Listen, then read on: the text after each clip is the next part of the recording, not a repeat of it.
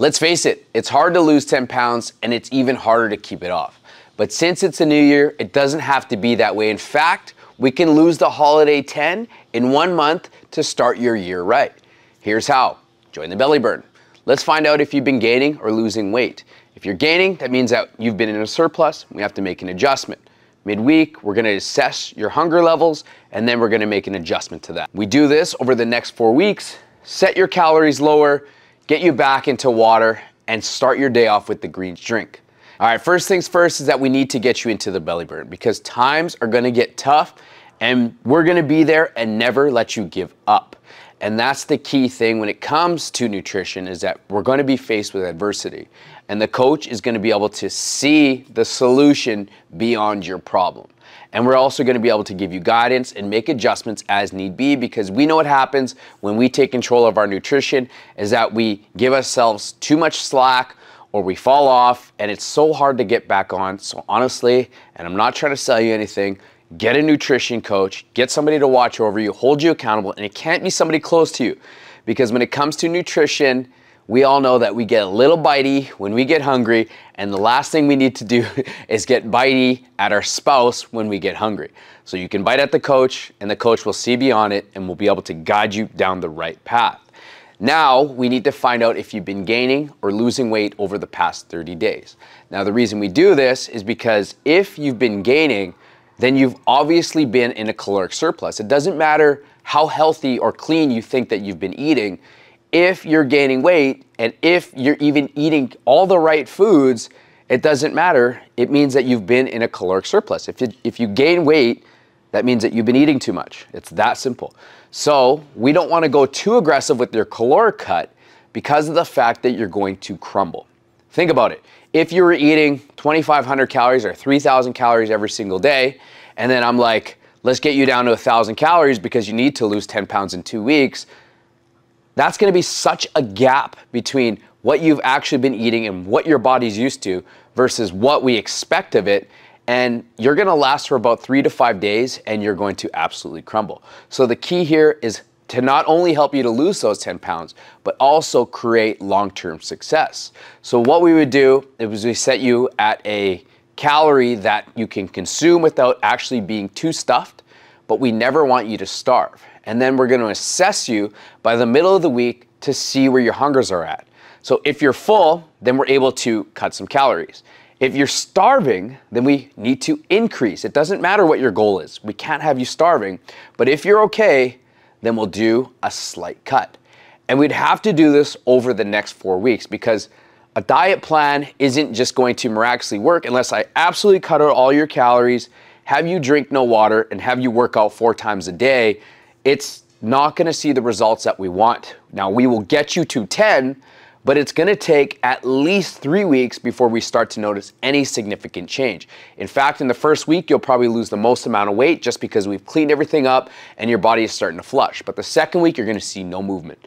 Into the third week, on the later part of it, that's where you're gonna see more movement, but it's in that second or third week that most people get discouraged and wanna fall off. But I'm telling you that the light is there at the end of the tunnel. We just have to wait until that third and fourth week. We want to set your calories low. Once we get to the point, we're able to cut those calories, but we want them high enough so that your stomach has more time to adapt and shrink. So if your stomach was used to this much volume of food over the past whatever 30 days and you've been gaining weight, we got to make sure that we're giving the stomach something similar in volume. Doesn't necessarily have to be calories, but we're going to find something that's similar in volume and then we're going to allow it to adapt and let that stomach shrink because it gets less and less food, so we're able to cut more calories and help you to drop those 10 pounds. Now, what we want to do is get you back into water because generally when we're gaining a lot of weight, we're gaining a lot of weight because we've been consuming a lot of calories, and when you consume a lot of food, we're often not thirsty. Right? Go and see the next time that you go on a big meal, like how often are you drinking for water because you're thirsty? Probably never. But what you're doing is you're feeding yourself with more and more food when in fact you're probably just thirsty. So in order to get you back into consuming more water, we'll even try just flavoring it. And it doesn't matter if it's artificial or whatever. The FDA for now says that it's all good to drink like EAAs or anything that's the artificial sweeteners. So if we need to drink artificial sweeteners so that we can get you back into consuming more water, then so be it. Doesn't mean that it's going to be forever. It could be just for your first 2 weeks so that we can help with your sugar cravings and also fill up that stomach without actually eating more calories. Now, the best start that I would tell you is to start your day with the greens drink, the GREEANS.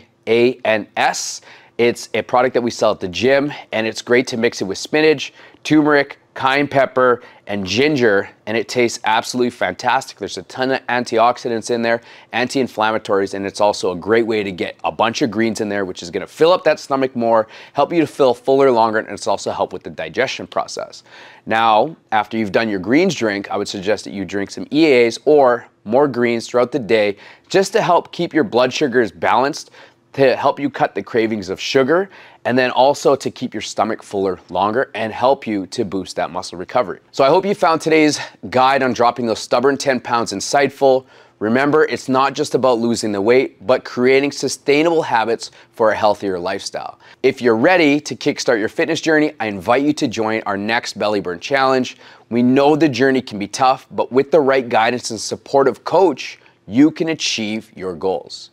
So let's find out where you stand. Have you been gaining or losing weight over the past 30 days?